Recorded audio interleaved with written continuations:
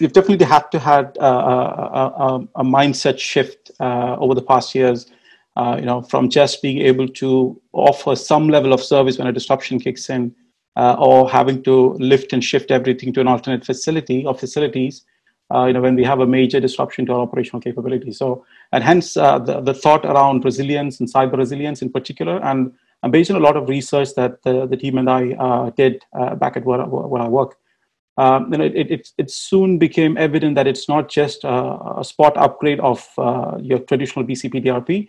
It's actually an amalgamation of a lot of other dimensions that come along to build what's known as cyber resilience. I'll get into the definitions as we go.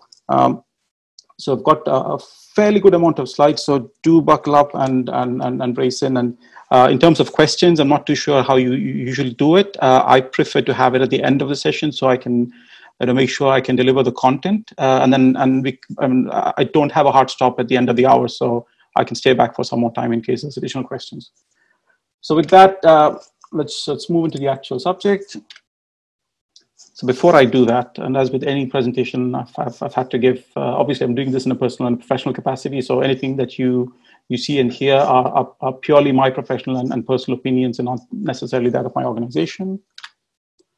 So about myself,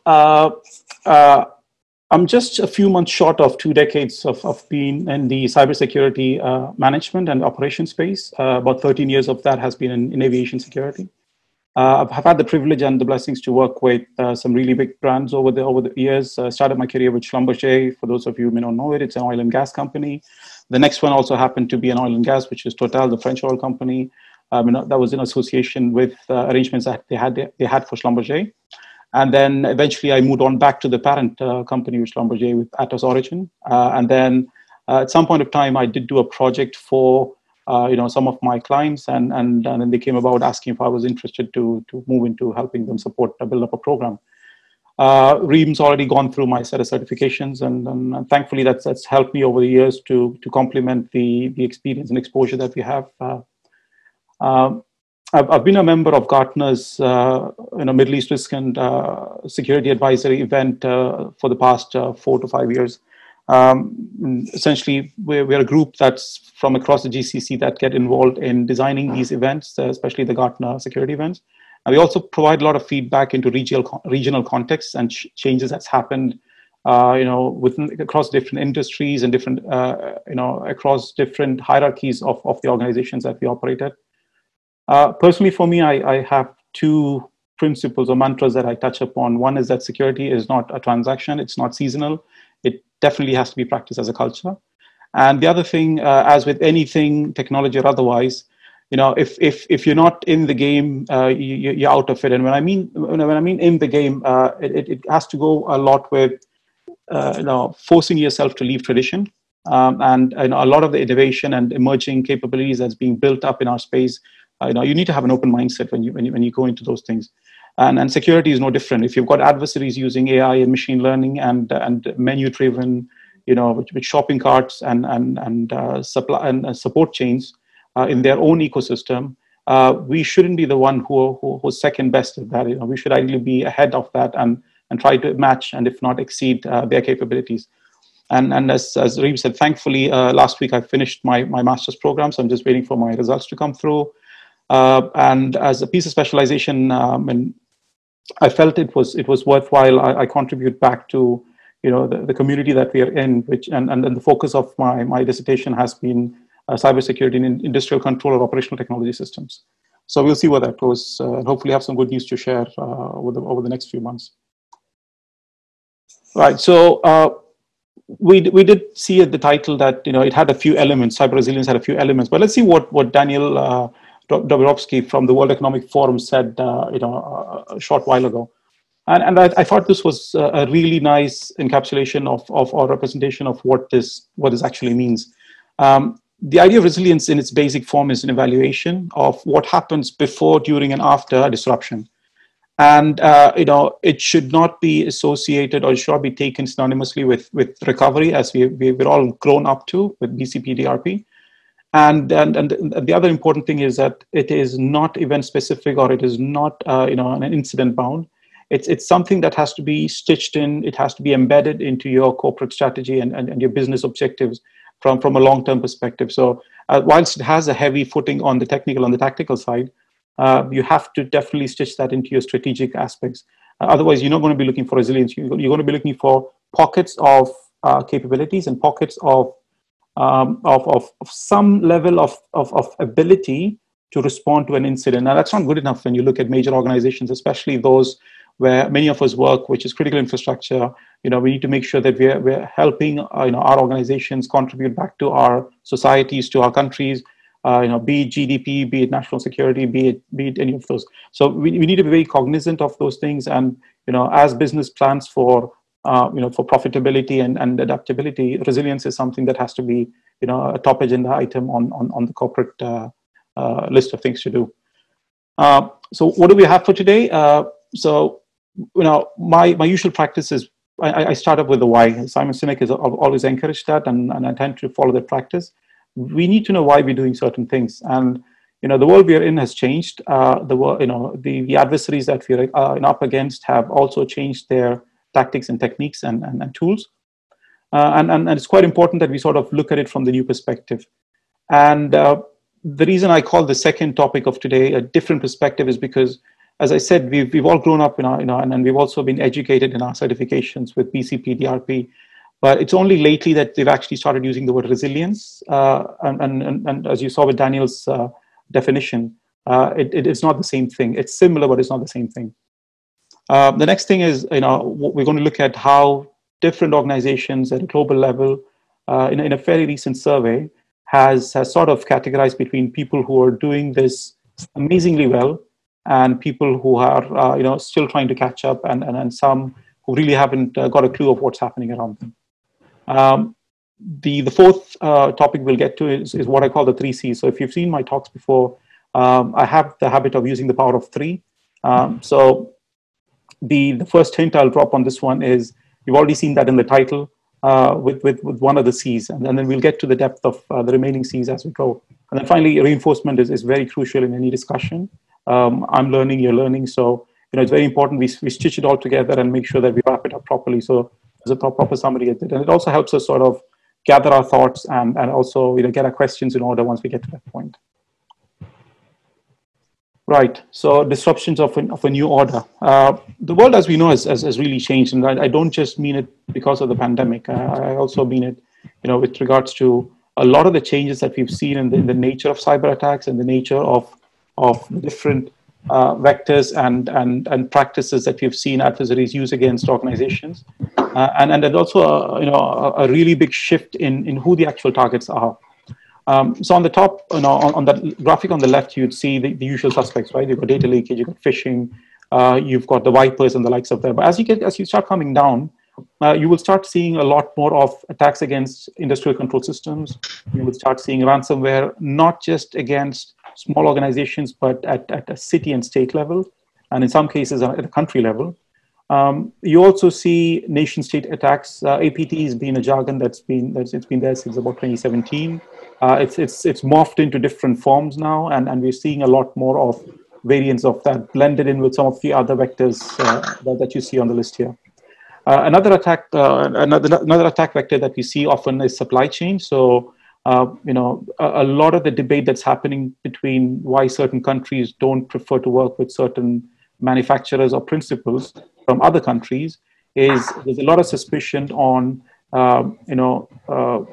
tampering or compromise of the supply chain, and that eventually then leading to data leakage and then espionage and things like that. So a lot of that it's not just purely politically driven. A lot of countries and organizations do have their concerns, and again, we leave it to them to come to their conclusions on what they think and why they do act in a particular manner. When you look at headlines, we've seen pretty much the whole spectrum coming through. Infrastructure providers like airports, airlines, aluminum and steel smelters. We've just recently seen in the past few weeks Natanz attack, which the DMS has Stuxnet to, and interestingly, the victim nation has not completely discounted the possibility of it being a cyber attack. We've seen, about last year, the country of Georgia being hit by cyber attack. And we've also seen the likes of Russia and Ukraine going at each other with the likes of the black energy and the gray energy malware, which attacked its power infrastructure.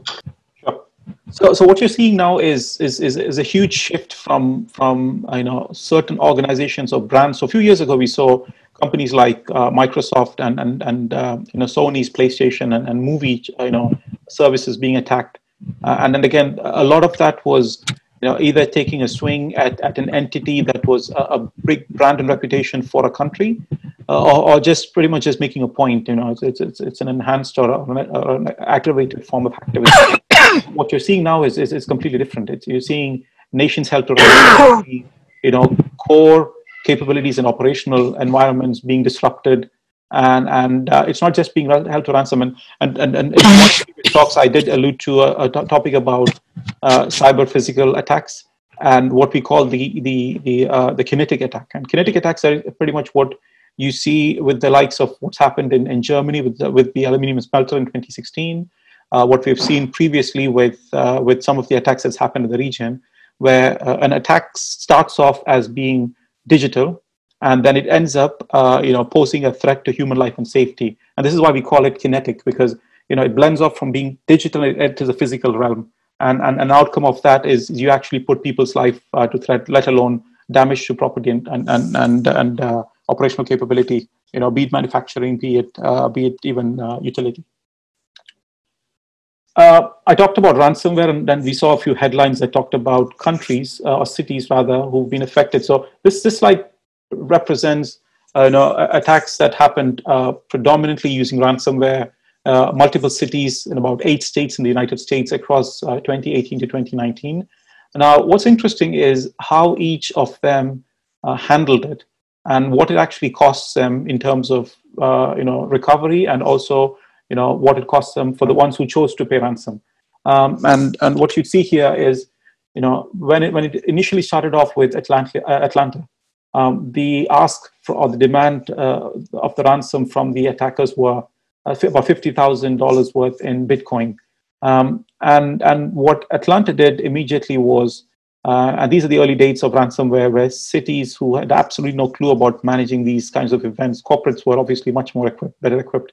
They actually did pay up, and guess what? Adversaries, being as trustworthy as they are, obviously didn't provide them the level of coverage that was required. So for the $50,000 that they paid, or rather lost, they had to spend another $3.7 million in cost of recovery, and the actual loss of revenue to the city of Atlanta, they never disclosed it. This was a case where they did actually pay. Now, when you move on to May of 2019 in Baltimore, again, an similar attack. There was about 13 Bitcoins, or about 76,000 worth of a demand. They chose to pay nothing. But in fact, in this case, the cost of recovery and the loss of revenue again was mind-numbing. It's about $18 million. And so you see the both sides of the equation, where the ones who pay and obviously lose their money, and the ones who don't pay, the attackers don't make much out of it. But what does result is your actual cost of recovery, and this being a city, there's revenues lost when services and city services, or rather governmental services, come to a halt. And all of that just accumulated to about 18 million. The next one was not too far away, so it was in June 2019 in Lake City, Florida. In this case, there was a much bigger demand. So it was about 42 Bitcoins, a little short of $500,000 US. In fact, in this case, the city chose to pay the amount, but they never then disclosed what the cost of recovery and revenue was. And then the final one in this timeline is July of 2019. And New Bedford actually got a lot of kudos from the community and across the US for the way they handled it. So whilst the attack was about 5.3 million as a demand, they chose to pay nothing. But interestingly, all that cost them was about $1 million.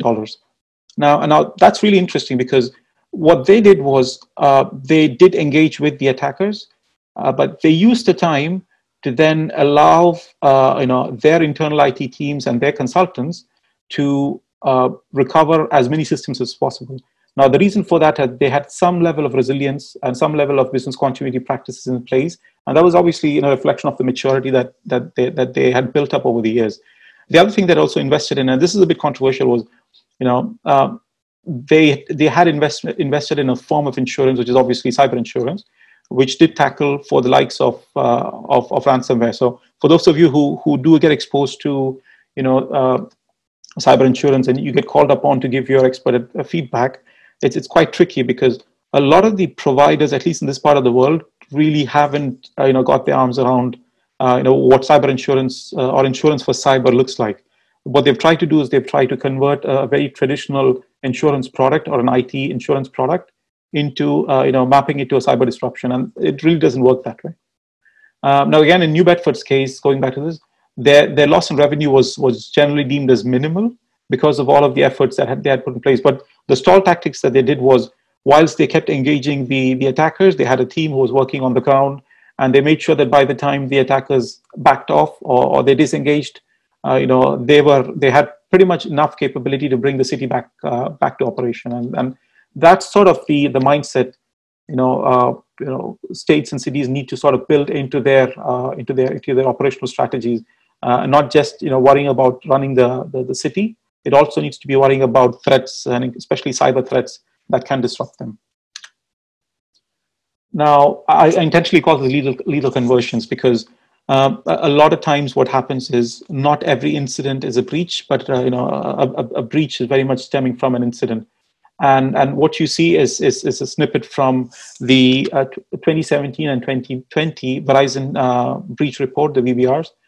And essentially what it shows you at a quick glance is about 3 times an increase in the percentage of successful breaches that happen from the number of incidents that happen across industry. So it's very interesting for those of you who haven't seen this report. It's openly available. You can pick it up from Verizon's website. But it's quite insightful because it provides you quite a bit of industry dimension. So if you were to work in an educational sector, or if you want to work in manufacturing or transportation or oil and gas, it actually provides you really good insight on what they've seen across their clientele and participants in their surveys. Now I'll pick up a few. So education, for instance, saw a shift of from about 16.5% to about 27.8%. across those 3 years from 2017 to 2020. Now, there's the final column in both these reports fall under a class called unknown. So they really couldn't classify the actual nature of the incident or the breach as being small or large. And in which case, what they've seen is there was better clarity in entities understanding what the nature of the attacks that they were being subject to. When you look at transportation, we see that the numbers have gone from 22% in 2017 to more than double, which is about 59. It's nearly 60%. And then when you take manufacturing, for instance, there's a double-fold increase. So 20% in 2017 has now converted to about 41.3% in 2020. So what you will see is across industries, depending on how they've matured in terms of capability or how important they've become in the larger scheme of things, you will see that the conversion rates have also changed. So I'm obviously not going to go through each of the lines here, but it is definitely, it's quite interesting for you to understand, even when you write up your own risk reports or you want to get some industry dimensions into how you're faring against the rest of the participants at a global level, and you will get some really good insights on this. Now, when you look at specifically, and I picked just the top 6 from the top 20. Now, what you see on the left side is the top 6 threat action in terms of incidents, and what you see on the right side is a similar count, the top 6 in terms of breaches. On the left, what you see is a usual medley of attack techniques, which is denial of service.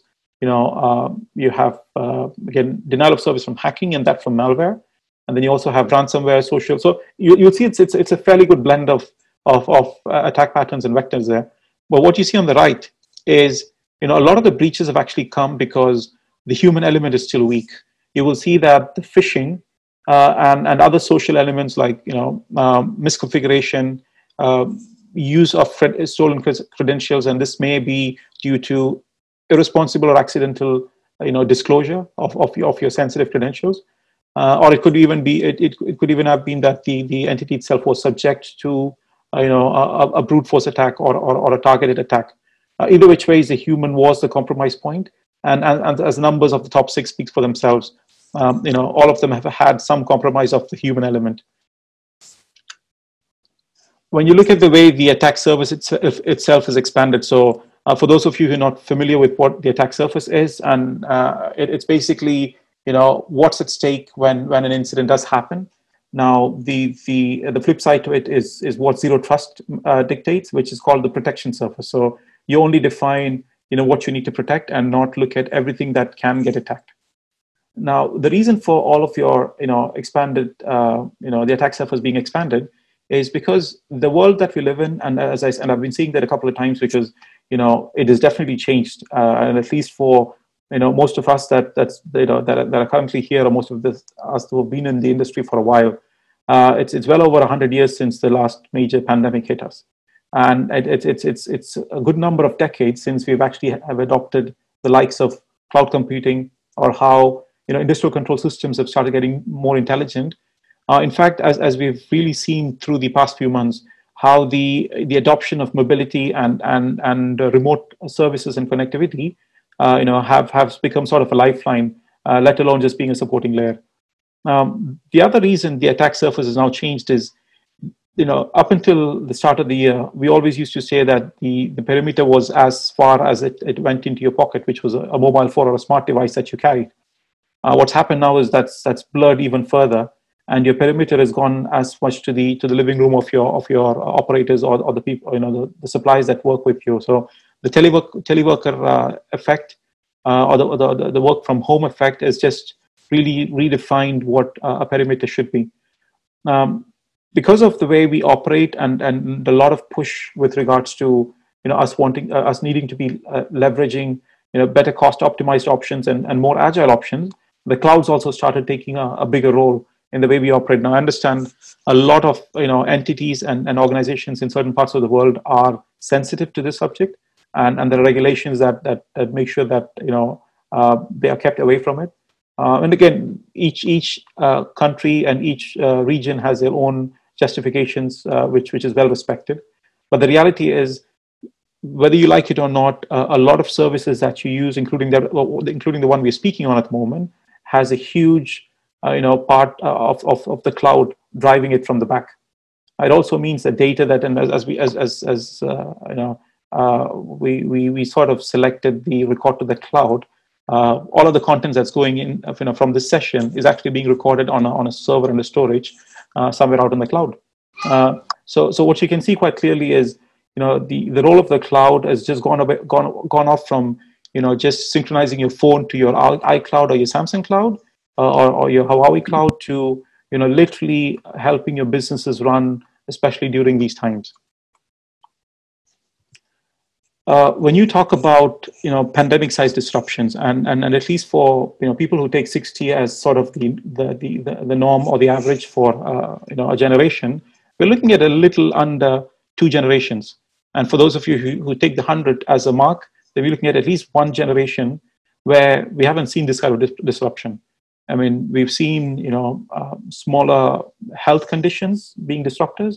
We've seen natural calamities being disruptors, but a combination of people completely being isolated socially, from their workplaces, the ability to engage, and also how ready your organizations were able to support ongoing operations. And this is nothing that we've seen in the past. And this is why the new order, or the new world order, is what the post-COVID world is being now defined as. And a few things have come out of this. Obviously, with any disruption or any situation that you go through, you have to understand what the learnings in this is. And one of the first things that came up very quickly was that organizations needed to be resilient. They needed to be focusing a lot more on agility. Security by design obviously was a key thing. It's not one of those things where you can just switch on a service and then expect to figure out how the security works later on. Your exposure and loss would be way out of control if you did that. So these 3 things are becoming quite crucial into the way you now start to design your operations. The other thing is, in the past, a lot of emphasis was on you being at the office and the operational capabilities, also being at the office. Now what's happened is a lot of the operational capabilities are spread across, the office into cloud services and where you reside at the safety of your homes. But what that also means is VPN and remote users that previously used to be a smaller percentage of your working space or your operational surface has now taken a much bigger role into that landscape. And we need to be extremely cognizant of that when you're doing your risk scenarios and your risk definitions, because this is not purely an IT problem. It is definitely a business problem. And it's one of those things where you now need to start having open discussions where a new risk scenario must be defined, and it must be done in conjunction with your enterprise risk colleagues. It's not something that you can do in isolation, because what COVID showed us was, the complete business had to transform itself at the fastest possible time to make sure that damage was contained and you could still continue to sustain operations, especially if you look at lifeline operations like aviation or certain types of manufacturing, or even manufacturing having to reinvent themselves. This sort of resilience is what helps you survive and help others survive when you need to get through such challenging times. The other aspect, and I kept touching on it a couple of times in the previous slide, this is one of the notions that I've sort of coined. You can't have a no cloud, and that's no with an NO mindset. You need to start having a no cloud with a KNOW mindset, and that's quite important, because one of the reasons we usually shy away or keep away from a lot of these up and coming technologies is because I've got enough on my plate at the moment. I really don't want to take a lot more on, and whilst I'm not having the push to think and adopt these new technologies, I might as well leave it as a problem which I'll figure out later. The reality is, as we've seen so far, the cloud has definitely taken a front role. And if you don't know how you're interacting with the cloud or what the cloud is doing to you, you stand at a much more, you're probably flying on a security by obscurity mindset. And secondly, you're always operating under a false sense of security. You think your data is not there on the cloud. What we see with a lot of the security research going on now is you may not have put data on the cloud, but your staff definitely would have, and your suppliers would have put your data on the cloud. And unless you know the cloud with the KN, you will not have clarity on what your risk surface looks like and what you need to be protecting. And finally, when you look at resilience programs, again, it's not that tech drives everything. And I recall a quote by Bruce Reiner who said, "If you think technology will solve your security problems, you haven't understood security and you haven't understood technology." And on that note, anything that you approach, especially when you're handling pandemic-sized disruption, is your approach has to be quite holistic, and it definitely needs to factor in the people, process, and technology dimensions, because you'd be making a pandemic-sized mistake if you thought that I just buy a kit or I'll just probably get a consultant on board to help me sort it out. What's the use when you've got an amazing framework or you've got some fancy kit in your data centers, and your people don't have a clue how to operate it, how to adapt those tools and processes to the situations that you go through. So it's very important that you do a very balanced, a very holistic approach of defining a program, and if you already have one, on enhancing a program that factors in the people element, the process element, and the technology element as well. When you look at the work from home, and I felt it was quite important that we sort of delve a little bit more into this new dimension, is whilst you've got people who are still focusing on brute force from the outside. I think just a couple of days ago, with a known provider or a manufacturer, there was a critical vulnerability that was disclosed, and there was a publish of set of credentials, supposedly, of VPN customers that were breached. So what you're seeing now is, because the adversaries also realize that a lot of people are now working from home or working at distance, they will then not necessarily go after the fortified perimeter that you have. It's easier for them to go after the comms channel and then get through secure conduits. This, by the way, also makes it quite challenging for you to identify these breaches when it comes through these secure channels. The other thing that is also seen is whilst a lot of entities have taken the due care and diligence of applying multi-factor authentication, a lot of them, come in with inherent risks. And what you see time and time again is a lot of the successful breaches that's happened where your single sign-on or your cloud-based authentication or orchestration services have been breached, or your on-prem services have been breached, in spite of having MFA, is because the MFA hasn't been done with the right level of diligence, the way it was applied or stitched in, or in some cases there were inherent gaps where the patching wasn't done appropriately. The other things that we also see was, because a lot of people work remotely, there are a lot more of knockoff apps and malicious apps that are smartly positioned by the adversaries into your AWS and Azure apps. So what you thought that you were buying in terms of a corporate service or an application on the Azure or AWS stack would have been a malicious, tainted application, where the intent was, once you've had it, it was no different from them affecting your supply chain. So they've come on the inside, you've actually paid for them to be attacking you now, and the outcome is that you've got a breach on hand. The other aspect was a lot of command and control, because your corporate assets were now stretched beyond the corporate boundaries, and your role was no longer limited to just being a remote user, but rather a user that is essentially having an extended office at home. It became a lot easier to target you through phishing campaigns. And that's, if you go back to the previous slide, you saw that the top percentage of the breach reason was phishing. Now, when you look at phishing, there's quite a few variants of it. One of the things that's been seen more commonly used is command and control, or what they call the CNC outcome of phishing. So they'd use a phishing entry into your to compromise you. Once you've done that, they've taken over the system, or they've actually put a footprint where they can then use that to push through and get into your environment. The other problem was also when people were put under a lot of pressure to switch modes.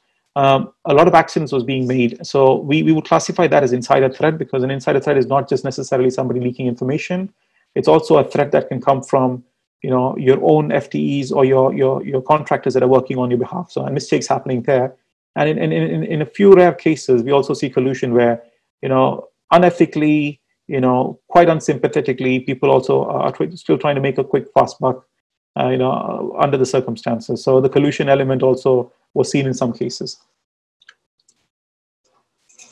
When we look at the different perspective aspect, why is that important? Because you need to understand that cyber resilience is quite different from just your classic BCP-DRP, as I started off. So let's see how that's been defined. So Stockholm University actually said it's the ability to continually deliver. So this is a key aspect here.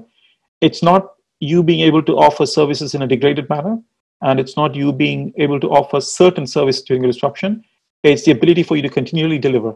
And the other thing, when you look at the definition that the IT governance group has put together, they define it as a broad approach, where it brings in other dimensions besides cybersecurity to look at firstly defending, and then ensuring that you're surviving through and following an attack. And the graphic on the right, if you ask me to put that together in 3 words, I'd say it's a summation of cybersecurity, business continuity, and enterprise risk coming together. When I say business continuity, it is not IT business continuity, or it's not IT continuity. It is business continuity at the enterprise or the corporate level. Cybersecurity depends on where you're positioned within the organization. Is fairly self-explanatory. And enterprise risk is that group who are made responsible within your organization to look at all the risks across the board, including the technology risks that can affect the ability for an entity to operate. And in simple terms, this is what how I would simplistically put BCP, or some form of DRP. It's trying to hold as much of it up when things have started to fall down, whereas this is what resilience need to look like. If you're familiar with the word a bob bag or a punch bag, it tends to bounce back quickly. And that's what you need. You need to be able to, it can get hammered quite a bit.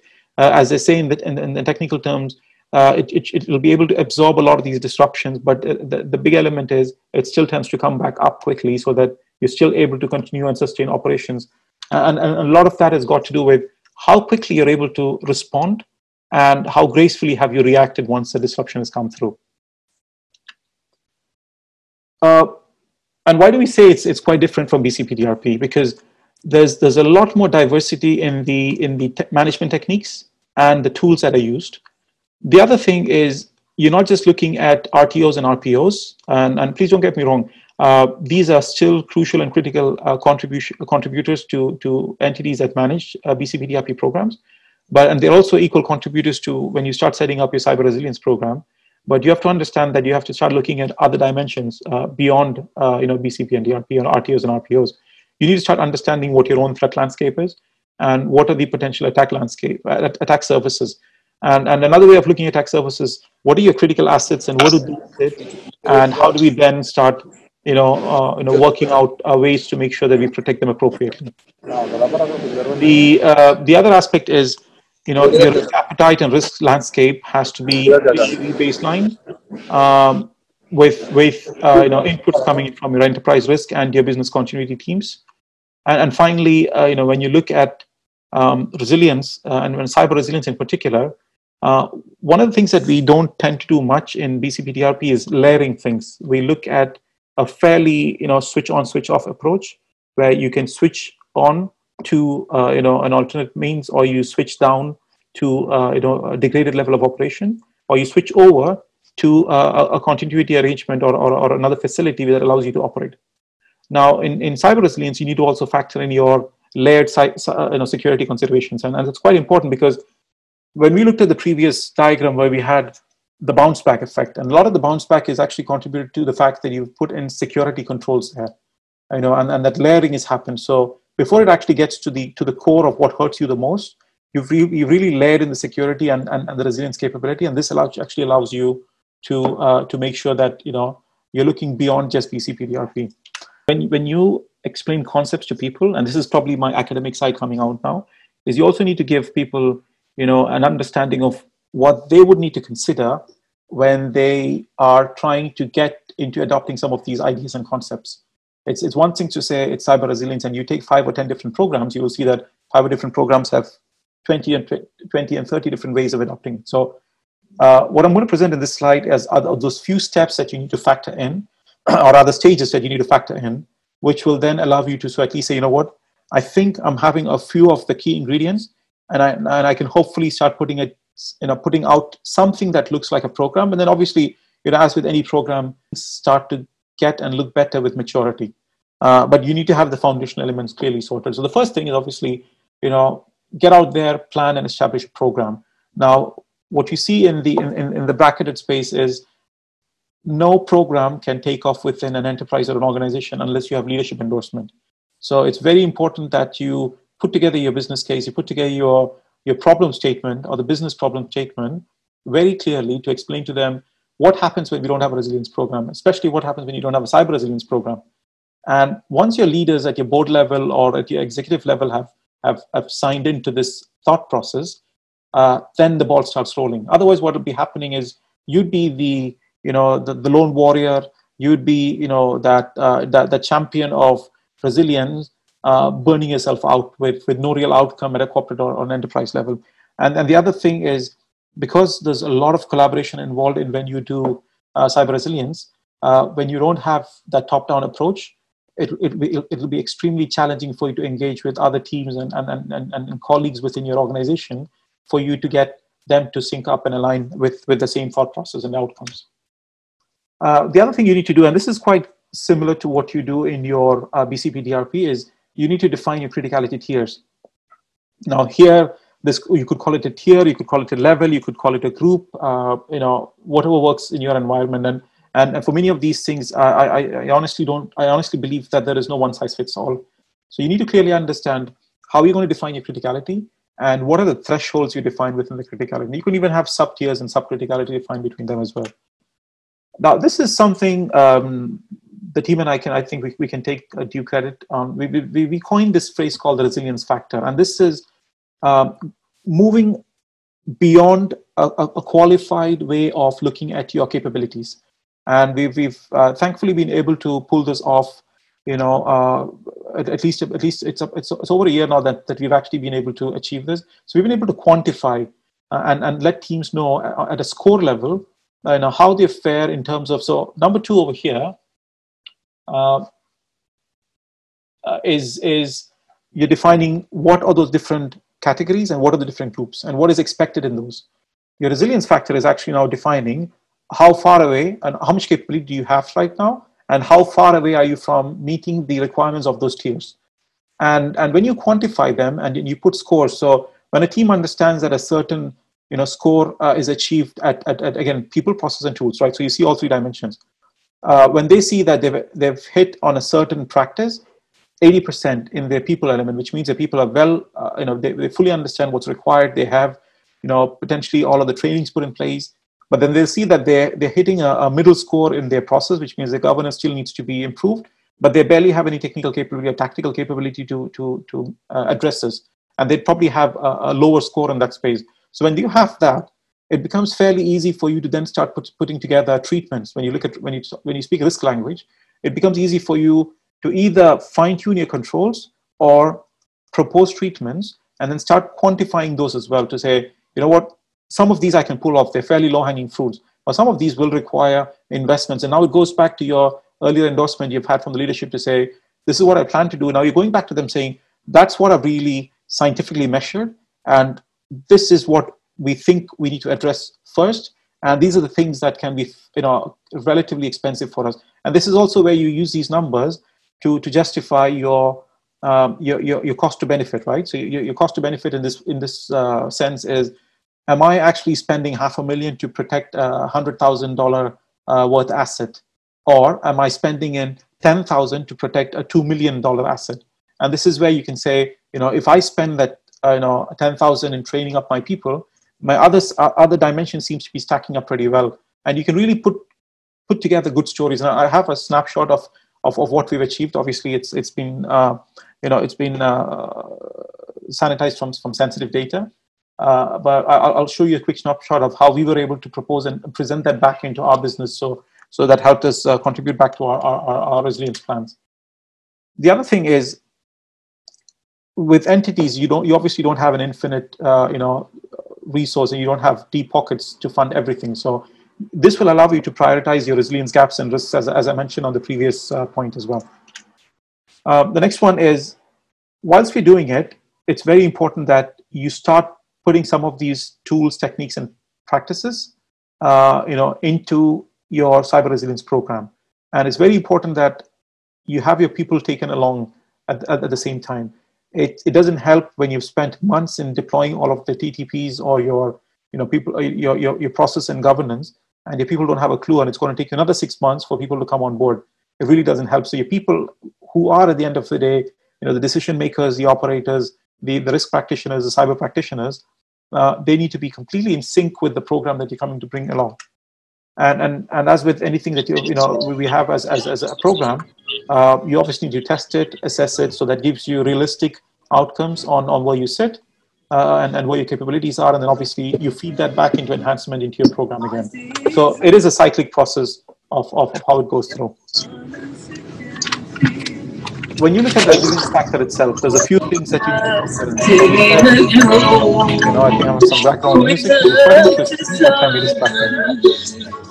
تطيش الدنيا من عيني من غيابك جسد أبقى أنا يوم. Fatma, would you please close your mic? Would you please mute your mic? Fatma, الأخت Fatma, can you please mute your mic? الأخت Fatma, your mic is not muted. Please, ladies, all of you, make sure your mic is muted. يعطيكم العافية. Sorry, Hameed, go on. No, it's fine. Let me just get this chat box out of the way. There we go. All right, so I've been sort of harping on this people, process, and tools. I'm sorry. Are we good to go? I'm sorry. Yes, okay. Please, let's go. Right, so Fatma. Huh? الحين. Okay.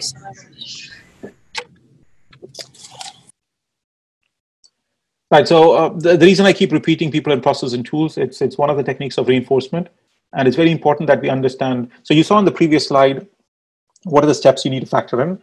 Now I'll sort of give you, some of the ingredients that you also need to look at these three dimensions. So when we look at people, you need to understand your own personnel, and that personnel is sort of expanded to contractors you would have insourced into your operational environment.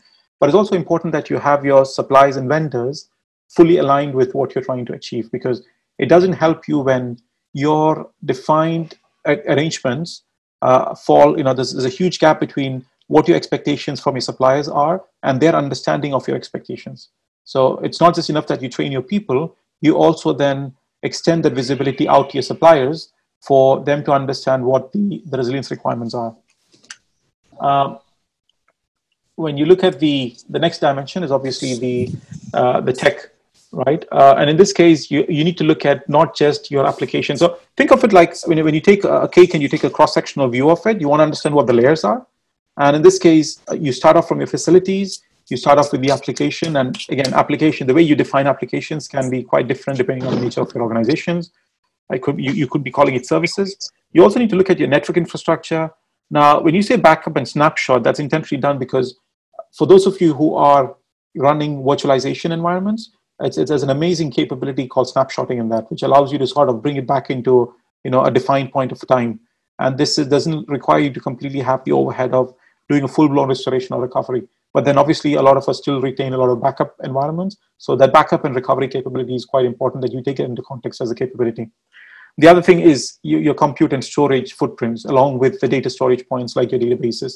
It's quite important to do that. And many times what happens in resilience is a lot of emphasis is put on the application and the network.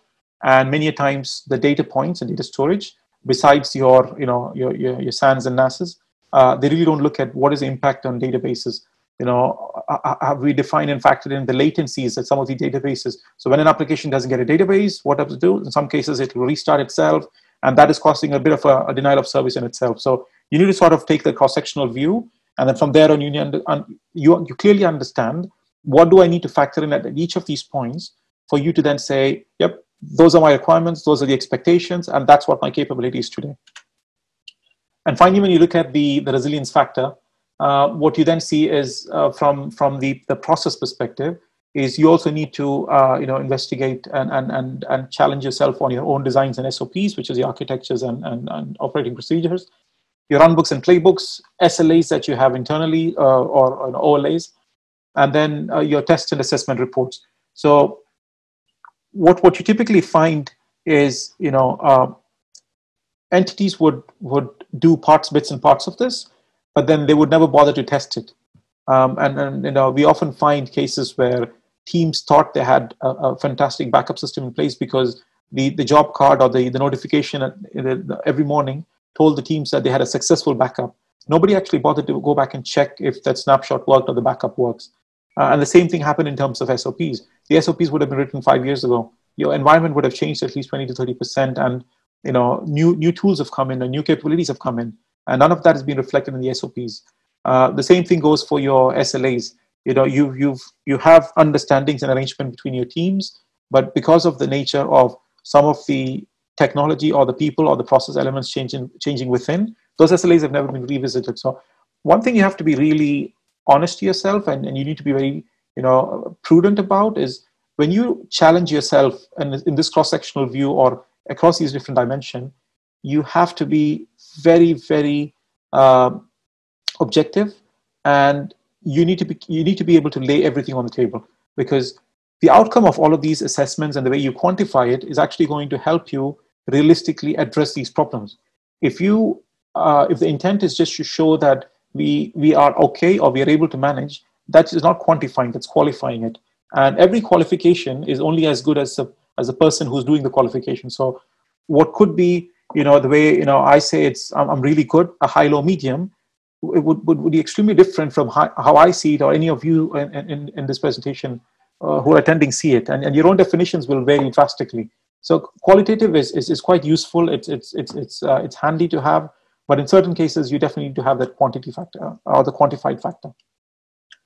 So when we actually came out at the end of our exercise, we were very quickly able to start presenting some of the findings, which then allowed our leadership and our technology and business people to clearly understand, what was our gaps, what was the expectations when it came to the different tiers, and how did we fare in terms of the gaps that was there. So on the left, what you see is we were able to go by, a facility or an application, any of those cross-sectional elements, and define, what tier of what tier of the organization in terms of criticality did it sit. Each one was given, we were able to give it a score, and each of the time the scores or the services were being captured, we actually had our partners work with us with regards to validating it, both from the resilience team and also from the end operator or the system owner, to make sure that it wasn't, again, perceptions. We had to keep assumptions to a minimum. What you also see on the far end of the left graphic is requirements. So on a red, amber, green, a RAG, an icon graph, we were very quickly able to say that CF2 was relatively more deficient in technology, but they were quite mature in the process and people side. But when you look at CF5, it said that they were only sort of pulling through when it came to all three dimensions of people, process, and tech. When you look on the right side, that's scatter graph. That's also reflecting the RAG now. So it says for a tier 2, tier 0 applications, or in this particular example, it was a tier 1 application, tier 2. It said that for the requirements that's there, some of them fared much poorer than others, whereas if you had a green on the top on either tier 1 or tier 2, it showed that your assurance level to be able to respond to a disruption for a system in the tier was a lot better for a certain application or a certain team or a certain part of your environment. And it's quite useful that we have this sort of scoring and be able to represent this back, because these are things that the business wants to see. It's not we fairly quickly debunk the logic of these are nice to haves. These are fully scientifically measured, and based on these, we are able to prioritize what the requirements are. And based on the prioritization, as we saw in that cycle graph, we are not asking for support from within the business to say we need to address them. And that way, we've got a much better narrative to give back to the business when you talk risk. When you look at the maturity graph, and the next slide is a query. So what happened was Accenture did a study on cyber resilience, early in the year. I think it was late last year and towards this year. And they did it with about a little short of 5,000, or a little over 4,500 executives in about 16 countries and 24 industries. And one of the key objectives of this was they wanted to understand, how entities and leadership across the world have now adopted or matured or even not even thought about cyber resilience. So this is a really interesting, report that you might want to look at. Again, this will sort of give you a sense of where you sit. So the way they qualified it, or the way they categorized this is they define what are known as leaders in this space. Okay, these are not leaders as in a Forrester or a Gartner quadrant. These are leaders in the way that they have, shown leadership in adopting cyber resilience practices. Then you've got the average performers. So the 17% were of the 4,500 plus executives and the companies that they represent. That made up 75% of the leaders in that space. So they looked at cyber resilience, they looked at innovations, and when it came to when it came to the average performance and people who were lagging behind in much of these requirements, and keep in mind that these entities all live in a world which go through the same disruptions as we saw in the start of this presentation.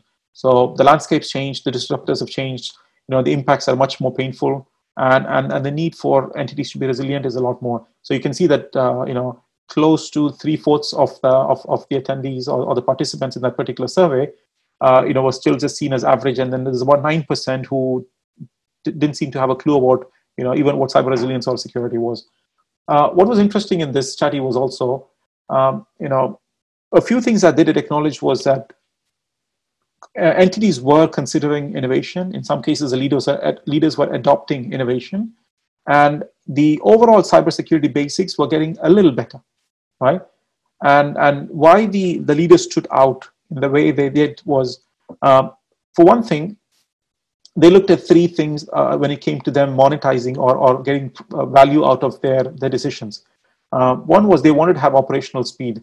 And when you say operational speed, it alludes to one of the four things, if not more. One of them was they wanted to see how quickly or how better were they at stopping these attacks at the earliest stages of the kill chain. The other thing they wanted to understand from when you say operational speed was how quickly could they find a breach. Once they found it, how quickly and how effectively were they able to fix it, and then finally, when they did happen, how well positioned were they in managing the impact and reducing the effects of that breach. When they looked at driving value from new investments, so essentially, we're seeing a lot of, uptake of AI and SOAR and security orchestration and things like that coming through into the security space. So a lot of them started seeing or tried to start seeing value in how can they make sure that the investments that they put in or the new investments that they put in brought in a compounded return. So one was, yes, they were adapting more faster, faster and more innovative techniques of the ones that I just stated. But the other thing is they wanted to also understand how could they use that same investment to protect more assets within their own organization. So a lot of them was about also increasing the outreach of their investment. When they talk about sustaining what they have, essentially, where the leaders really played smart and they understood the secrets of the game was they were trying to sustain and build on what they had. Whereas the non-leaders, what they constantly did, is it a mistake? Is it them sort of being too open to the experiential effect? But many of them actually spent a lot of time and the effort and the investment in piloting new capabilities. And the problem with that is you're constantly on the change. You really don't get a sense of what is the effect of the investment actually having on my on me being able to protect or detect or respond to these incidents and disruptions. So this is where the demarcation happened quite well. The other thing that also came out in the report was all of them across the board agreed that there were hidden threats. They also said that sustaining a lot of this, considering the ramp up of a lot of these attacks and the complexity of attacks was becoming unsustainable. And finally, the percentage of investments for cyber resilience versus the returns, they could see that it started diminishing quite a bit. So those are the leaders talking. But then you can imagine for the ones who are still on a 3/4 percentage of the respondents were far away from even coming to those conclusions or decisions. What you also see is the leaders were about 4 times better in stopping their attacks. So 1 in 27 versus 1 in 8, which means the 26th or the 27, 1 in 27 attacks is what they were able to block. Whereas on the other side, they were getting knackered every 8th attack cycle. 88%, they were 4 times faster in detecting breaches within 24 hours. Whereas the non-leaders were just a quarter of that. When it looks at responding to breaches and fixing it under 15 days, which is half of a month, close to 100%, I mean, nearly 96% of them had the capability of the leadership, whereas it was only a third of that 100% that had the capability of doing anything in 15 days. And finally, when it looks at reducing the pain, the leaders were clearly having a 2 times over edge over the non-leaders. Right, the 3 C's. So the first C in this is communication. And through the session today, I've been talking about us needing to talk to, us needing to engage with, us needing to work with, and a lot of those C's are, the first has got to do with that first C, which is we basically need to be open to communicate, and we also need to be open to receiving communication, when we have things coming through. The other thing is collaboration. It has to be a give and take arrangement that you have with the rest of the business, primarily because you're talking about cyber resilience with your business continuity colleagues at the enterprise level and your enterprise risk colleagues as well. And finally, it's contextualization. You can't protect everything, and at the same time, you can't watch out for everything. And it's very important that we contextualize the risks very clearly for ourselves and the business to be able to take timely and meaningful decisions. So the first one, the C was, we said we need to talk. Risk management, insurance, continuity, cybersecurity. Now, why is insurance important? And I know there are different positions and reservations on bringing insurance on board. I personally am of the view that cybersecurity insurance in this part of the world is not mature. And that has been with interacting with our colleagues in that division over the past few years, and also with vendors, or insurance providers across the region and globally, who claim to have a cyber insurance product or an offering. When you get onto the, on either sides of the table and have a discussion, you realize they've just repackaged the same candy in a different package, and really won't serve as a purpose. It may be useful for certain sectors where they have, liabilities coming from indemnification, which is, you would be essentially representing or proxying on behalf of your customers, and you could be subject to lawsuits, in which case you might want to protect yourself with insurance. But on a personal level, I know most sectors may not really benefit much from going on this track. When you look at the other element, which is consult, so you need to have a consultative approach when it comes to giving and taking, especially when you work with all of them. So you can't have a risk methodology that's exclusive to IT or cyber, and then the rest of the business operates separately. So you need to have a combined, a cohesive risk methodology approach that imbibes both the corporate risks and the cyber risks at the same time.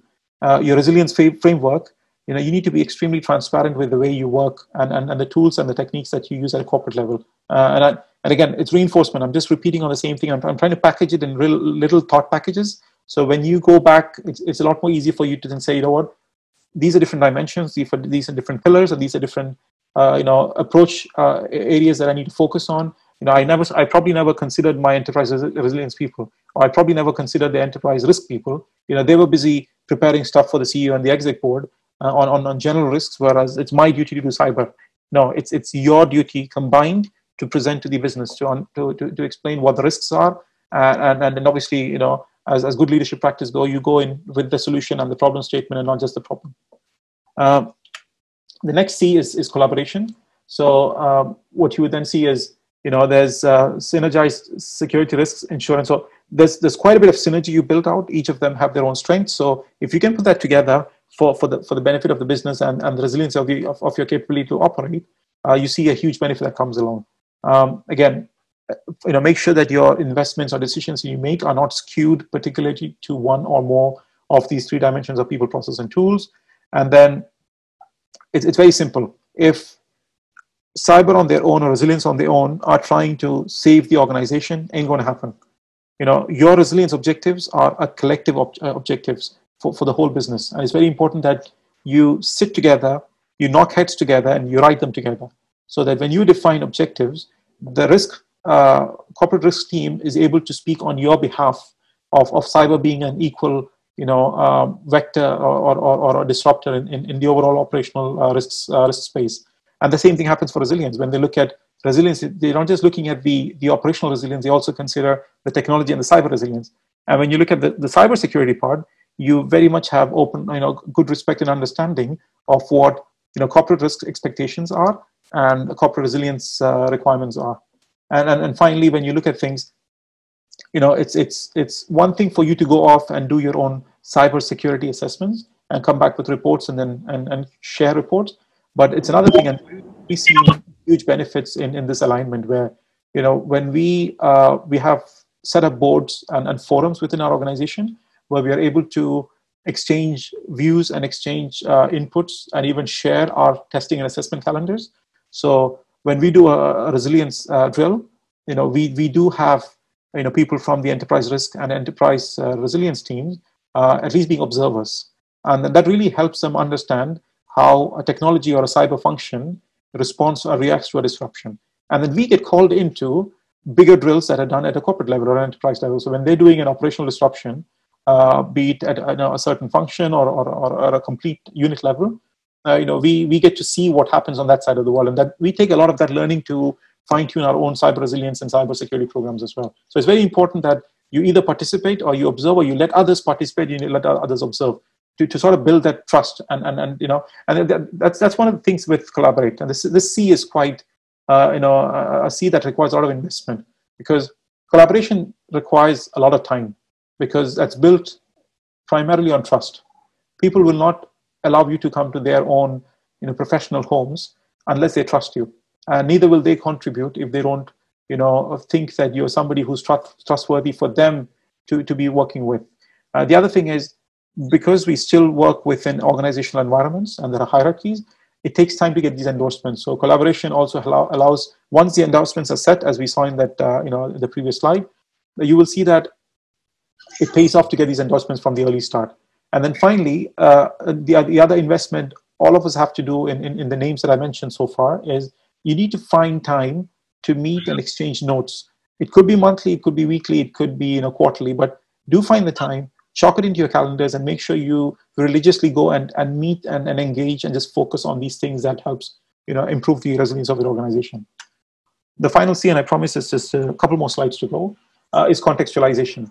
It's very important that you understand and you define what your resilience and security contexts are, right? What are your priorities? Who and where are your users and systems and data residing? And that will allow you to, so for instance, let's say you've got an extremely mature capability on-prem, but you also have a cloud footprint where you really didn't give thought to. When disruption happened, the knock-on effect was that the cloud services, which was potentially a front or a mid or a back tier for your services, got knocked off.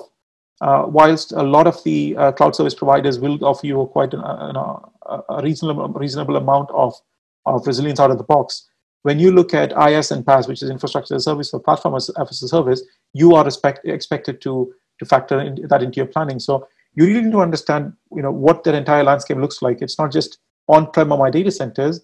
You need to sort of take that 500 feet view and meter view, and then put everything on the table and say, what, my perimeter or my perceived perimeter is this big. And from there on, these are the different touch points and the different touch techniques I need to apply to make sure that I've factored in resilience for each of these areas.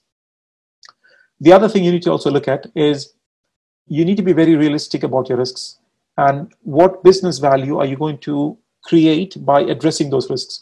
So for those of you who are risk practitioners, you would have very quickly been earlier on in your training being told one of the objectives of risk management is to ensure that you continue or you create value for your business, right? It's not just alone that you are allowing businesses to operate or managing risk. The value proposition is also a key element. And value proposition is also what leaders like to listen to when you're going into a boardroom or decision makers forum and saying, we need to invest in this, or we need to take these actions, or we need to make these changes to the way we operate as a business. And all of that will happen through a couple of things. Two of them, namely, or the value that you're bringing in back to them is that once we do this, we have a fair level of assurance that the resilience capability that we have has increased. And secondly, the security that we are embedding into or building into our practice is very agile. And the word agility has taken a much more amplified form of based on what we've gone through in the COVID situation. Businesses who are agile yet secure survived and continue to survive. Businesses who were secure but not agile struggled, and businesses who were extremely agile but not secured also got knackered in the way. They got really beaten up or were on the receiving end of cyber attacks heavily when this happened. So, and finally, at the end of the day, all of us being security and resilience and some form of a cyber practitioner, our main job is to facilitate safe, secure, and reliable operational capability for a business, be it the right to operate or be it the license to operate. Either which ways, we need to make sure that we are facilitating that practice, and in some cases even leading that. Right. So, quick wrap-up slide. So again, cyber resilience is not BCP, and as Daniel said, it should not be taken synonymously with recovery. It's an aligned practice. It's a practice that is clearly synergized and aligned between cybersecurity, business continuity, and enterprise risk. And the whole thing has to be practiced as a culture. And what happens with a culture is, people will invest time, people will trust, people will contribute, people will take, and people, more importantly, will make sure they are putting aside time to nurture and build that culture. The other thing is when it comes to your own approach, make sure you plan your program, you prepare your TTPs, and then obviously you practice it. And as I said earlier, it really doesn't help yourself as a cyber practitioner or your organization if you sit on a false sense of assurance where you think you've got a program, the CEO signed it off, the chairman signed it off. I've invested in all the tools and techniques; they all seem to be checking off, but we've never tested this. We've never tested it ourselves or had somebody else test it on our behalf, and neither have we done drills, or we've probably done just a handful of them. So when disruptions do come along, the ones who've done the drills and the assessments have a better understanding of what the weaknesses and the constraints that they're working against during the process of responding to the disruption. For the ones who aren't, or who haven't done any of this, now they're fighting two fires. They are fighting an internal fire where all of these surprises now just come into blow up in their face, and at the same time they've got the disruption that's ongoing around them, where they're now really not able to respond and react back and support the business the way they are expected to. And finally, there's the three C's that you need to focus on: the communication, collaboration, and contextualization. And if you ask me, what is all of this about? We spoke about a little over an hour about all of these things. Why is it important? Because today, a lot of the mindset, when it comes to incident response planning and disaster planning and all of that, is initially we will have some level of paranoia. But that also means that, once the paranoia settles down, you then figure out what you have to do, find the continuity plans, and then you also have, you've put in the right level of efforts to recover. And obviously it's a more painstaking and a more time-consuming process. What we want to get from is this to this. So as you saw with the punching bag, the bop bag, you're able to you're able to absorb the disruptions, but at the same time, you're still allowing the business to, as you saw in the Stockholm University definition, continually deliver what you were asked and what you were set up to do as an organization. And with that, I bring the talk to an end, and I'm really open to take questions. But I should have done this in the past. I really thank WiCSME and all of the organizers for giving me the opportunity. It's really fantastic that we're getting a chance to sort of engage this way. I learn a lot from preparing for these, and at the same time I learn a lot from the questions. And as I attend other specialists within this group and outside, it's also a learning process for myself. So again, thanks for the opportunity, and I'm more than open to taking questions. Thank you so much, Hameed, Buzaid, for this insightful presentation. We have really enjoyed and been capturing notes throughout. We really thank you for your time and wish you, inshallah, all the best. And we'll be waiting for the good news of your master's Viva exam results. I'll leave the floor now to our question, and I will start with the first question written here from Dana Winner in the chat. And please, ladies, do not hesitate then to share your questions either in the chat or through the mic. So starting with Dana Winner typed question in the chat, she said, would you kindly highlight, okay, let me just read from the beginning. Many thanks, Biju, for not using the word hacker or hack. I'm on a mission to eradicate this word from our InfoSec cybersecurity culture, and it causes so much confusion in the general public. I have even had students tell me that they want to become to be a hacker. Thanks for using the word adversary. Would you kindly highlight this choice of words and the importance of our choice of words in explaining our risk and remedies to others? Please speak about the negative impact of the glorification of hackers. Thank you, Dan, for this question. Right, Dana, thank you so much for the questions. And it's a really important, question that's been brought up. And I say that because even the word hacker is wrong.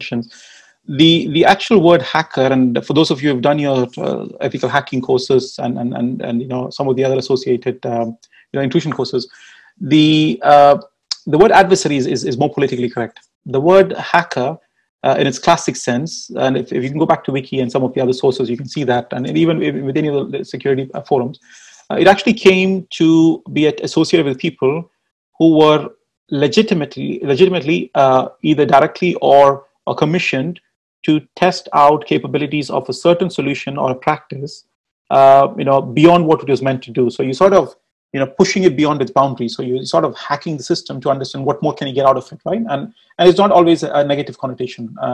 The right word for people who are there from a malicious mindset or an intent, they're crackers. So they basically want to crack through what you have, and then they get through, right? So again, this is something I consciously try to bring into my presentations or my talks. The word is adversary. It's quite clear.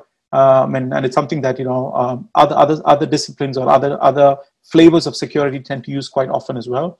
And the other thing that you also need to be conscious about is when you're looking at the likes of ransomware, and some of those other more tactical forms of malice.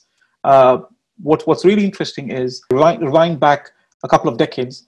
And what would have happened in the past was somebody would have physically taken something off, or kidnapped someone, or hijacked something, and then held it to ransom, right? What you're seeing now in the cyber twin, or the cyber representation of it, is ransomware.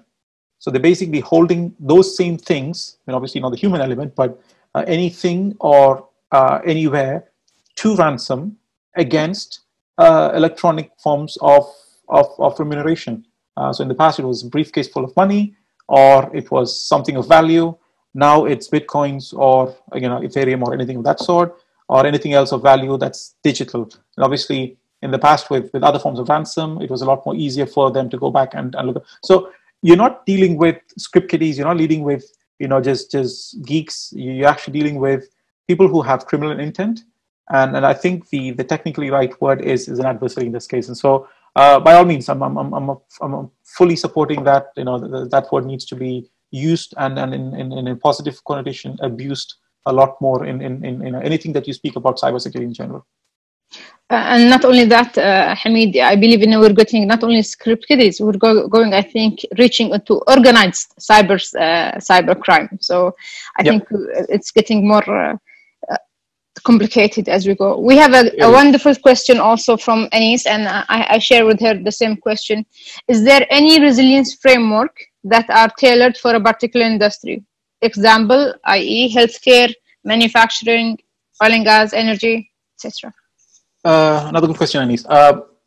The direct answer is I really don't know if there are specific cyber resilience frameworks.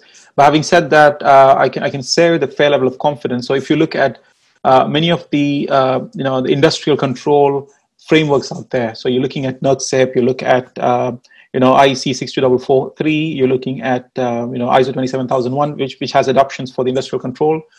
And if you look at biomedical for the healthcare, there are local and sector regulations and frameworks, and there are also frameworks that come from the likes of NIST and again IEC and ISA that do have elements of resilience, right? So when some of them look at it, they look at the full program perspective. So they have people, process, and tools, but they also then focus on some of them heavily focus on the tactical side with regards to the controls, whereas some of them look at more on the management side. Now, what you will find when you go into those, so for instance, the first thing what I would suggest you do in this particular case was go back to your particular sector or industry and try to understand what are the cyber security or cyber regulations that exist today. And see, one of the things you have to understand with regulations is they're the bare essential accepted level of capability by your regulator, be it the government, be it an independent body for a region like the EU. So that's a bare bone essential. What it would allow you to build that maturity and capability of tackling this as a program is don't make it a compliance-centric approach, make it a risk management approach. So you basically want to mitigate and manage your risks, and compliance should come along, right? In some cases, you're forced to do the compliance, and unfortunately, that's a reality of the world we live in. Checkbox aspect are still there. We all get audited, so we need to comply to this as well. So if you were to go to healthcare or let's say oil and gas, go back and look at, for instance, what NIST has to offer. So NIST has the SB 800, 82, and 83. I think it's 83 specifically, and they have revisions of it. And in those cases, when you find those, then start extrapolating the specific resilience one. Now, you need to be careful when you extrapolate certain data from these standards, because a lot of them are built to be complementing or interdependent on other elements within that same framework. So you need to be extremely careful. It's not, you can't just snippet out bits and pieces and put it together and say, I've got my program. Your safest bet will most likely be go back to your local regulator. And I do know for a fact that the DHA, in coordination with, at least in the UAE, you have the local security regulator has worked very closely with the health regulator, and they've come up with cybersecurity for healthcare or cybersecurity for the data in healthcare.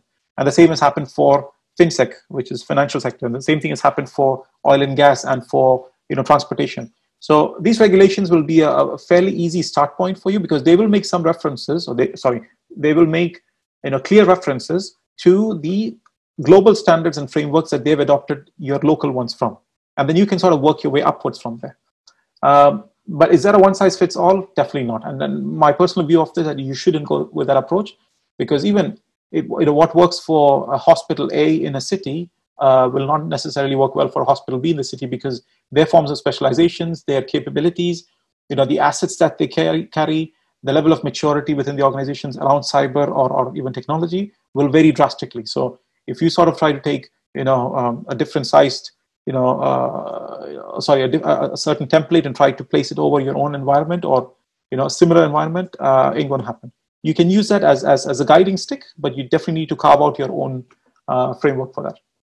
I hope I answered the question there. Excellent. And I believe this is, there's no one size fits for all. A very valid question, a very valid answer. And yes, NIST is very rich of these references where we can build upon it. We have a couple of more questions and Sure. we'll be wrapping up with these questions. So we have from Sonia, who is ultimately responsible for conducting the business impact analysis? What are the approaches would you suggest? Tricky, loaded question. Right. So traditionally, the BIA would be done at 2 tiers, right? And this is at least the way I've seen it in many of the organizations. It could drastically differ from the ones that you've come across. The IT would do their own BIA, because a lot of the technology dependency is there, and so you would have a technology resilience. And the corporate business continuity team would do a BIA as well. In some cases, they would be talking to each other, so they'd be having some cross-referencing. But in other cases, many of them would continue to work in silos. And I'm speaking this with regards to some of the experience I've had in the past, and I come across some of these behaviors. Who's responsible? I would say both the teams are responsible, because the collaborative element. Oh, sorry. I think the question is ultimately responsible. I would say the ultimate responsibility would sit with the corporate resilience. Purely because they are given the primary mandate from your chair or your CEO to ensure that he or she is given clear visibility of the risks to the organization and the ability to respond to them and recover from them. Now, it becomes, it sort of becomes an assumed interaction between the corporate business continuity and the IT business continuity, that at the leadership level, that they feel you're working together. But the reality is, in many times, a lot of them assume what the other one has. So yeah, in my opinion, I think the ultimate responsibility sits with the corporate BIA, because at the end of the day, when there's a disruption, be it cyber or otherwise, the CEO is going to pull up the corporate, the whoever heads up that function, ask him, how are we going to get through this, and who do you need to work with to come to an outcome. But I think the collaboration is that first bit, and it is a time-consuming process for us. At least at where I work, it took us a good number of years to build that trust. But once the trust was set, there was very clear demonstration of trust as well. So if something came our way from them, we would take that at full face value, and vice versa. They would do the same with the cyber team as well. And it said that, and what happens is it's quite interesting. Once the collaboration comes in, then in one way or the other, the accountability and the responsibility gets shared, and each party is okay with that sharing. It doesn't become a finger pointing exercise. It becomes an exercise where when a disruption happens, people come into the same room and they look at the same problem, but give different perspectives of solving it. I really loved it when you say, instead of it's becoming finger pointing, it will become like shared. And again, trust is always there when it comes to collaboration, communication. We need to build that trust with our stakeholders, and even with our own IT. And we have each other's back. That's the important element, right? It's at the end of the day, it's not about throwing someone under a bus. It's the fact that your colleagues and counterparts, because you've been transparent with them, they are appreciative of the fact, and then they will step up to sort of work with you or respond back to the leadership when they're looking for those answers. Exactly.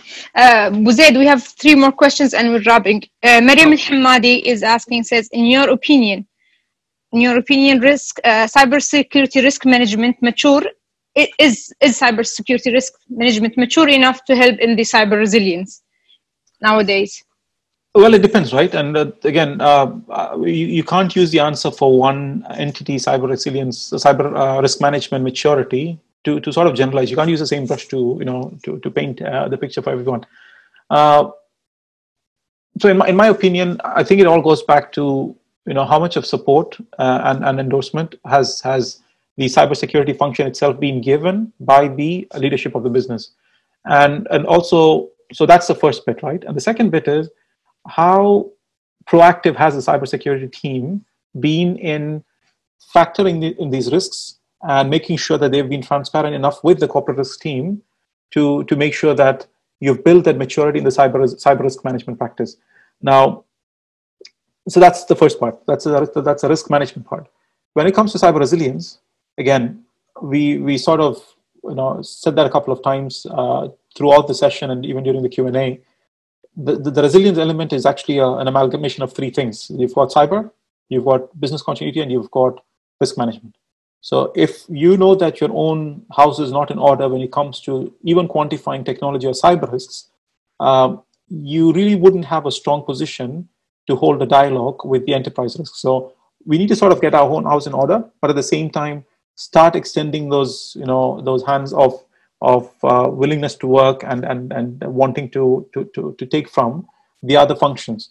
So this will sort of work side by side, because if you sort of place it sequentially, it'll be a good number of years before you even get to even looking at cyber resilience at a corporate level. So you need to sort of fast track your own risk management, the cyber risk management on one side, but at the same side, start exposing a little bit of the risks that you have, and allow the enterprise risk to understand that and help you, help link those key risks that you've identified. So what happens typically is a cyber risk register would be anywhere between a 50 to 80, depending on what the nature and then the size of your organization. The enterprise risk would see things from a different perspective. So they would obviously be the custodians for all of the risk registers from the different departments and functions. But one of the key things that they're expected of by the leadership is to always or frequently provide them with the top 5 or the top 10 risks to the business. Now, if you've been transparent enough and you've invested into the relationship with the corporate risk, you can very quickly allow for cybersecurity as a risk to go up the rung and be on the radar of the leadership. And this is very important because many times, not everyone will have the reach or the time or the opportunity to talk about cyber risk to the business. But what you do is, rather than you trying to shout as loud as possible at the roof of your organization to say, cybersecurity is a major problem, it is a risk, you hand off the risk statement to the enterprise risk people. Let them help quantify it and prioritize it on your behalf. You become the SME when it comes to the business wanting to understand what's at stake, who's working against us, what do we need to protect, and finally, what will make sure that we are in a better position when a disruption does come our way. So you need to sort of complement the capabilities between both of these teams. I really love this segregation of roles, putting the ARM to talk to the business and reach our voice to them, and we are with the SMEs when they need more details. This is a wonderful set. We have this, before the last question is from Zainab Mohammed. Sometimes organization politics plays a big role in determining the success of applying resilience across the enterprise. How are the 3 C's can help in that? Well, I'd see politics usually, it's part and parcel of any organization, and the degree and the depth and the span of it will vary depending on where you sit within an organization and how old the organization is. You will find that the organization politics are a lot lesser in startups. They are a lot lesser in entrepreneurial environments, and they're a lot deeper and meaner in traditional organizations. How can the 3 C's see? At the end of the day, we are all dealing with humans, right? Keep aside the tech side. Even processes will have a lot of human input and requirements for the humans to comply with. But we're dealing with humans, and one of the foundations of really good teams and organizations is how well trust is established between you, between yourselves, both functionally and at an individual level. So once you start communicating and then you start collaborating, you see that the element of trust will get built up. Now, why is contextualization? Why am I stating contextualization slightly differently or separately from those 2 C's? Is because it's like a BI exercise. For those of you who've actually gone and done a BI exercise across your organization, you talk to every system owner or a practitioner. Their system is the most important thing.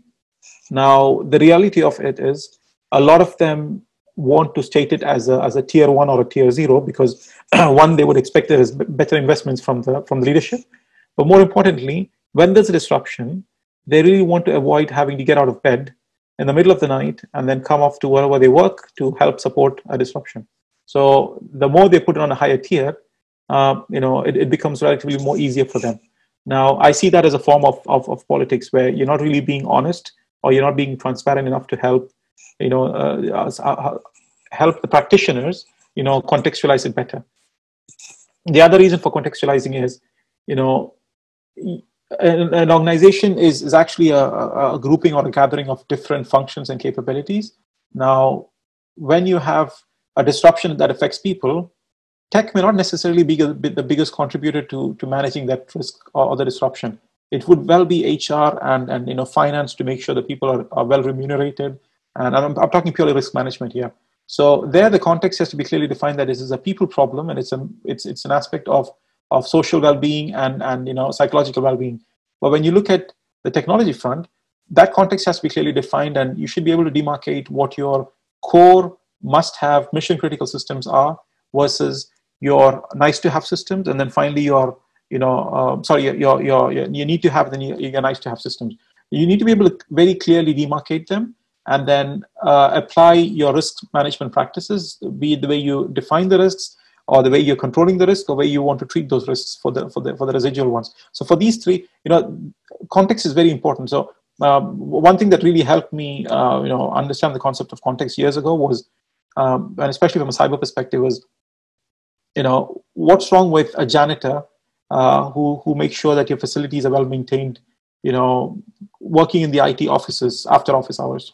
Nothing. That's part of his job, right? So the context is pretty clear. He's a facility management guy. He needs to come and make sure your offices are safe and hygienic. But when the same janitor is now in a data center facility, supposedly cleaning up, you have a problem, because on face value, it looks like, oh, he's just helping you clean up the data center. But there's no reason for a janitor, unless he's escorted or on a special arrangement, to be there, to be doing stuff, unless his intent is he's either been compromised as a human and he's been asked to do something, or he's colluding with an adversary for something that's a malicious outcome. And you see the context is just different, purely because, not because of what they do, but because of how they do it, where they do it, and when they do it, right? So these elements will define the context. So that's why context is very important, and you need to define it very clearly. And that carries through back into your conversation when you communicate and collaborate with the rest of these functions and the leadership. A very good point. And now I'm going to look at our janitors suspiciously. I was never thought of looking at them suspiciously. Thanks for putting this seed in my mind. Just kidding. Okay, the last question from Mala. Sorry. She's again highlighting the cyber resilience, and she's asking, who's responsible for bringing this into our organization? Does it need a specialized team? Is it considered as a field, a different field in cybersecurity? What background of expertise is expected from the people handling this? And this will be wrapping up. I really can't generalize again. Again, this is one of those questions about cyber maturity, but I can sort of share what we've done, and I think we've achieved a fair amount of success. And obviously, we're all learning that we've made our own mistakes on the way. But I think one of the first things that we did was we realized that if we were to try and do BCP DRP or even resilience with core cyber practitioners, cybersecurity practitioners, we're not going to get too far, and within a reasonable amount of time. And for that reason, what I did was, I thankfully came across a really strong SME in resilience, and person's background was mostly with business continuity and management, but they really understood the concept of resilience quite well in the broader sense. So when they came on board, and I actually had two people come on board in fairly short duration. So the first person, they were able to then bring in the specialized capabilities for resilience planning and operations.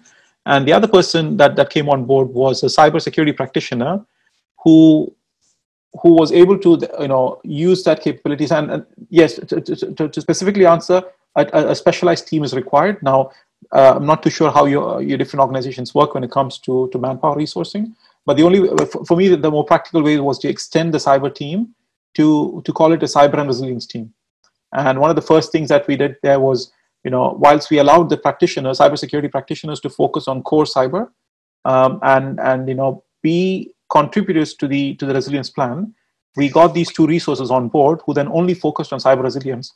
But they also had another, so it was 80-20. So 80% of their job was to make sure that they built out the cyber resilience program. But the 20% was to also for them to work with their other colleagues within the cyber team to understand cybersecurity. And it was a flip situation for the cybersecurity practitioners where 80, maybe 90% was just focusing on core cyber, and 10% was to work with resilience team members. But because it was one team, it became very easy for it became the communication was very fluid. There was a lot of ease in the way things settled in.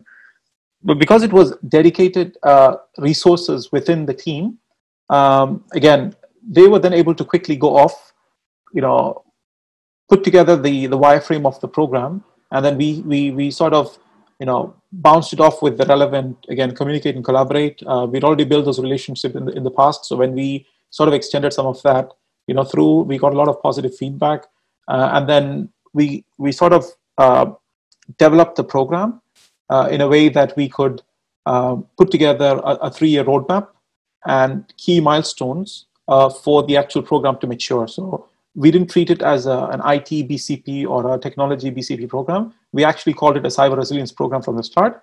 And we made sure we very early on set up discussion forums and boards, which actually had as permanent sitting members senior people from the enterprise risk and the enterprise business continuity, along with the cybersecurity and some of the other security leadership as well.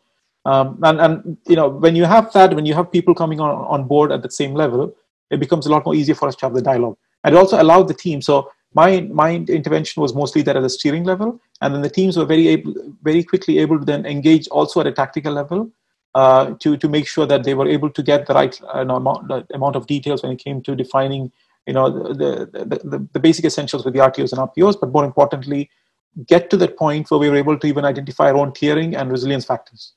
So even if you don't have a dedicated team, you will need to get dedicated resources who understand who clearly understand resilience planning and business continuity.